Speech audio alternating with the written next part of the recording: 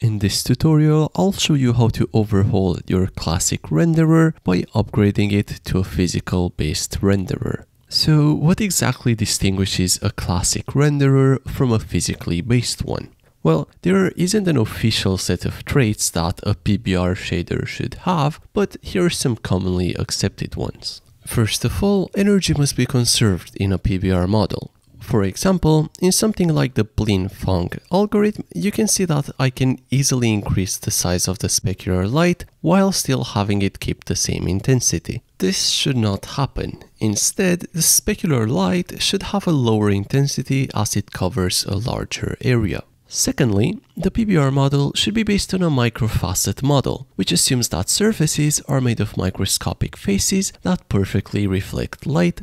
It's just that if they're not well aligned, then at a macroscopic level, they will appear to imperfectly reflect light and thus give the surface a rougher look.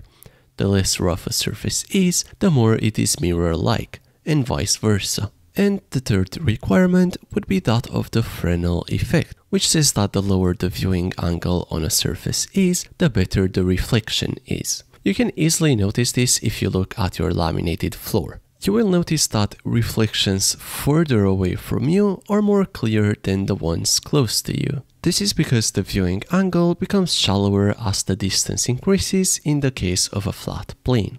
This effect can be seen on a sphere by noticing the intensity of the specular light changing as the angle to the surface gets smaller. Keep in mind, these are more like guidelines. You will see that in some cases they are not fully followed and the model is still considered PBR.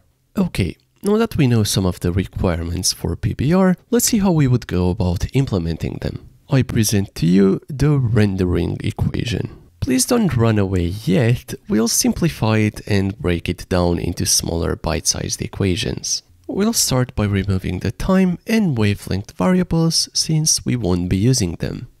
Now, to make it more friendly, I'll replace these fancy Greek letters with something a bit more familiar. So now let's look at what this equation is actually saying.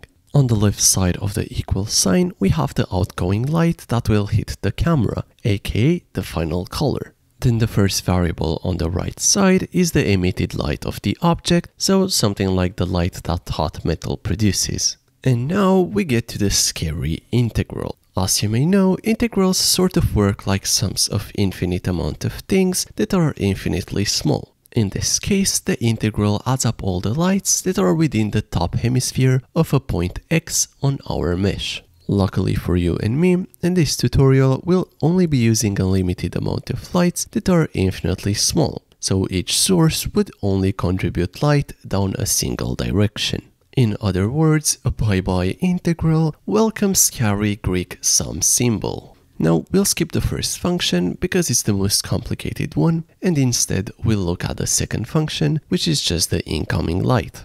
If you're using directional lighting, then this would simply be the color of your light. But if you're using point lights or spotlights, you also need to take into account the inverse square law of light intensity. Now, the final part of the equation should look familiar to you, since it is present in more old-school algorithms like Fang and blin-fang lighting. This simply makes the outgoing light less bright when the angle between the surface and the incoming light is shallow, since the intensity of the light gets stretched across a larger area thanks to the angle. Okay, now let's go back to the function we skipped. This function is called the bidirectional reflectance distribution function, or BRDF for short.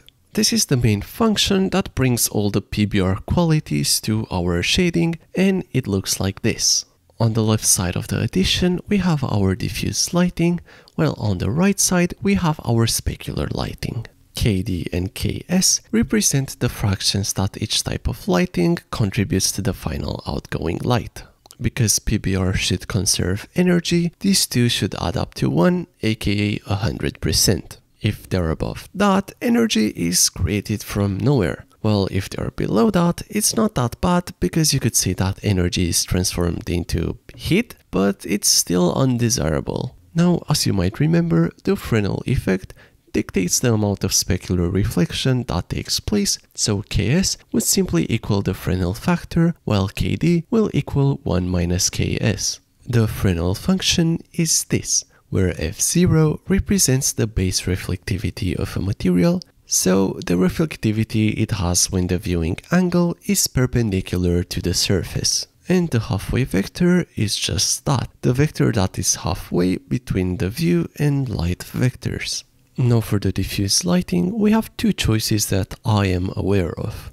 One is the Lambertian model, while the other one is the Oren-Nayar model. The Oren-Nayar model gives more realistic results, but it's also more computationally expensive, so the Lambertian model is usually preferred for real-time graphics, historically speaking. We'll look at the differences between these two in another video. For now, we'll go with the Lambertian model for its simplicity. The function is simply the color of the object divided by pi times the dot product between the normal of the surface and the incoming light. But since we already have this dot product present in the rendering equation, we can omit it.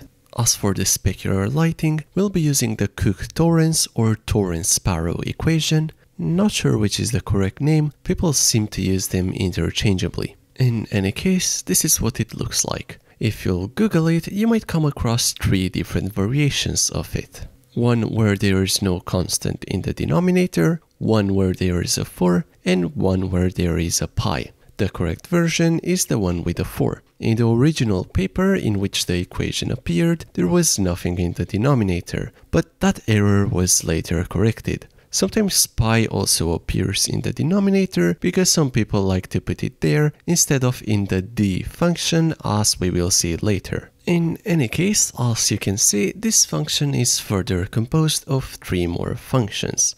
D is the normal distribution function, G is the geometry shadowing function, and F is the Fresnel function, which we are already familiar with. Now, since we're using the Cook-Torrance specular lighting function that contains the Fresnel function, we need to get rid of the ks term, since otherwise we'd be duplicating the Fresnel effect.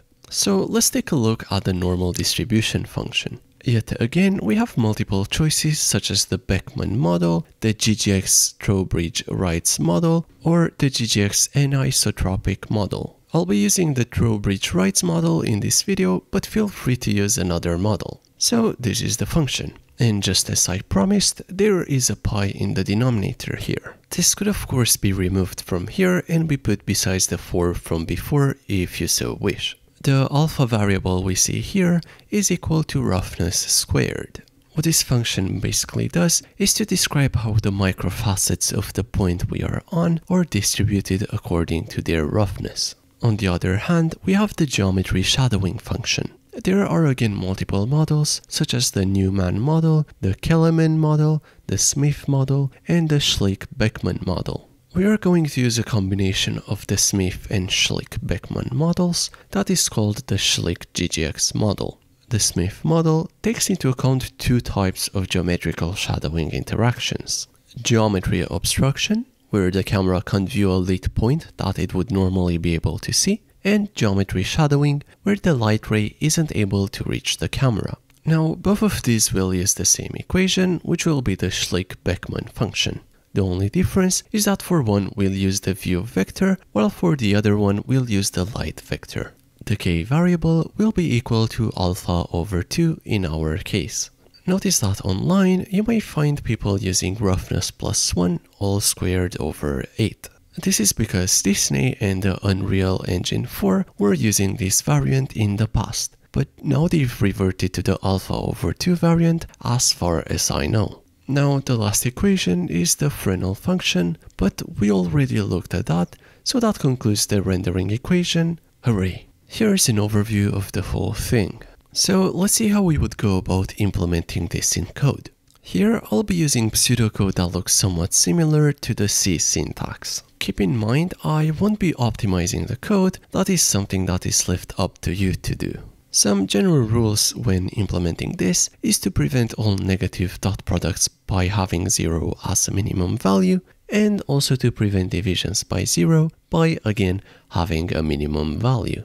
The reason we don't want negative dot products is that they only occur when the vectors are outside of our top hemisphere, and anything outside the top hemisphere is ignored in this model. So to start off, you want to make sure you have the following in your fragment shader: the world position of the fragment you are on, the normal of the fragment, the position of the camera, the position of the light source, the color of the light source, the albedo/color of your mesh, the emissivity of your mesh, the roughness of your mesh, and the base reflectance of your mesh. Of course, if you're using directional lighting, then the position will represent the light vector of the light, not its position. Now we need a main 4 vectors we'll be working with. First, the normal vector, which we get by normalizing the normal. Keep in mind that vertex normals become shorter due to interpolation between vertices, and if you don't normalize them, you will get these types of results. Next, we want the view vector, which we can get by normalizing the difference between the camera position and the fragment position. Then we want to get the light vector, which we get by normalizing the light position in the case of directional lighting, and by normalizing the difference between the light position and fragment position in the case of point lights and spotlights.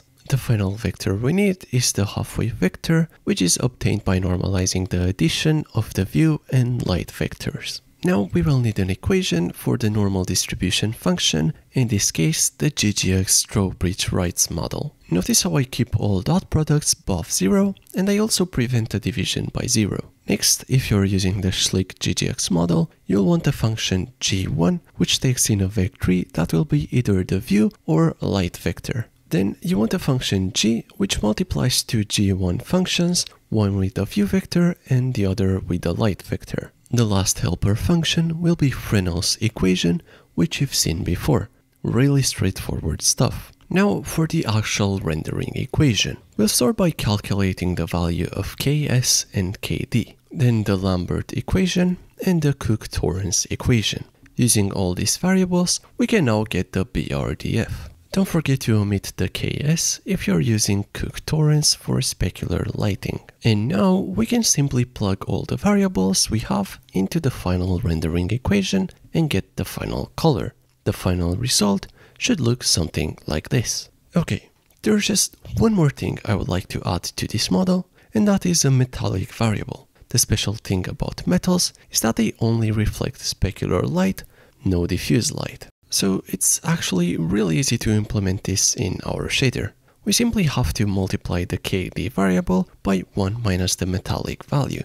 Don't forget to also change F0 manually by looking up the base reflectivity of the metal you wish to render, or interpolate between some F0 and the albedo of your mesh using the metallic value. Just keep in mind, your metals won't look that good without image-based lighting, but we'll look at that in another tutorial. Here's an overview of the final pseudocode where you can plug in any equations that you want to use. I've left some questions at the end of this video so you can test your understanding of the subject. If you have any questions, drop a comment below or join my Discord server down in the description. I would like to thank my Patreons, without whose support I would not have been able to increase the quality of my videos to this level. If you want to see more content from me, feel free to join their ranks. That was it for this video. You can find all resources I've used down in the description. Bye!